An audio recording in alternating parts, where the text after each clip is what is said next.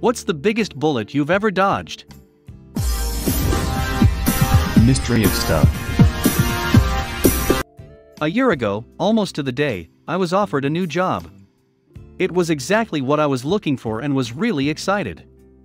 They told me they would email the contract, but after a week I hadn't had anything. After a lot of chasing, they told me they'd changed the structure of the organization, so the position wasn't available. I have a month's notice for my current job, and if I had taken the job, my notice period would have been after the cutoff date for furlough in the UK. The new job was in an industry that collapsed through the pandemic, and the industry I work in has boomed. If I had received that email, I would have probably been close to bankruptcy now. Once at a bar, a woman was surprisingly into me as we danced. If I had had more confidence back then, I definitely could have taken her home. In the end, one of my karaoke buddies ended up with her instead and got caught by her husband that night. I knew a guy that got stabbed by the husband after he went home with a woman. Apparently she liked seeing the husband go crazy on the dude she brought home. I got on an intercity bus and almost sat in the middle, but moved and sat at the back. The bus later collided with a truck and got opened up like a tin can. If I had sat where I originally intended, I would have been killed. I was subletting an apartment in college and got zapped by the electric stove.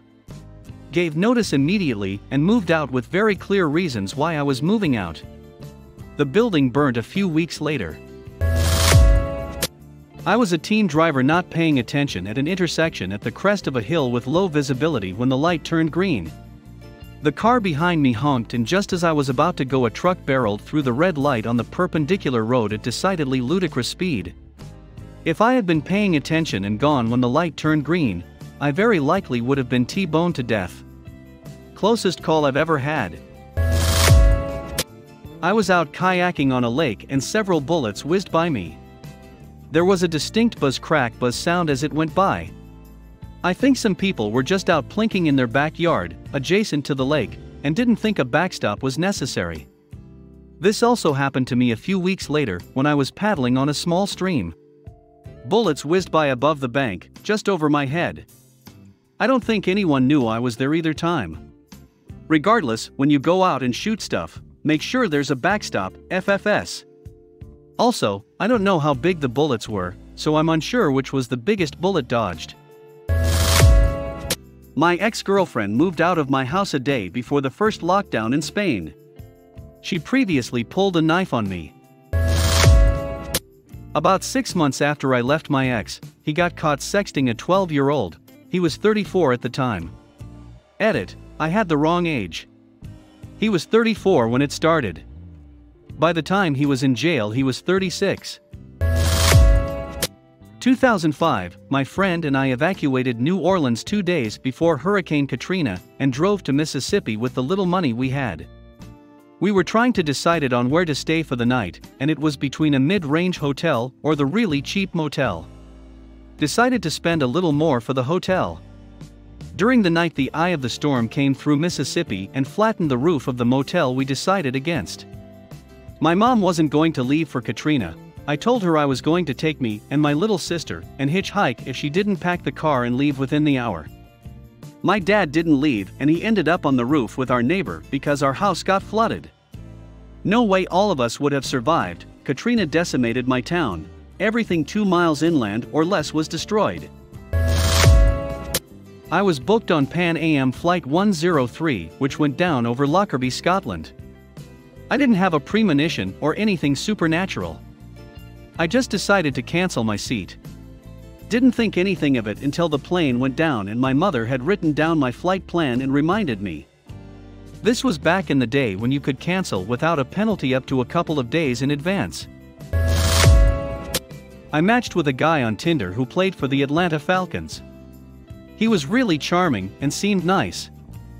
He asked me to fly down to Atlantic City for Memorial Day weekend, said he would pay for everything, airfare, hotel, food, etc., but I had never met him before and he refused to give me his phone number.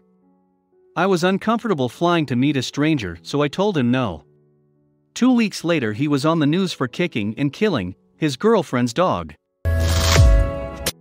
Had a friend who asked if I wanted to move to CA with him and his family. I was 16 and thought it sounded fun. I didn't know at the time, but he was actually rescuing me from my insane mother and a not-so-happy home life. When you are abused, sometimes it is hard to know you are abused until you become an adult and gain a perspective.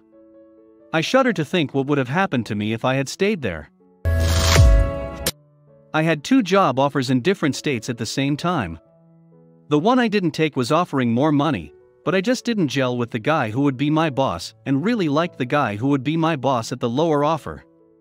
The better offer was in a state I had always wanted to live in, for a company I admired, but something felt off, so I went with the lower offer. I ended up meeting my wife in the city of the lower offer.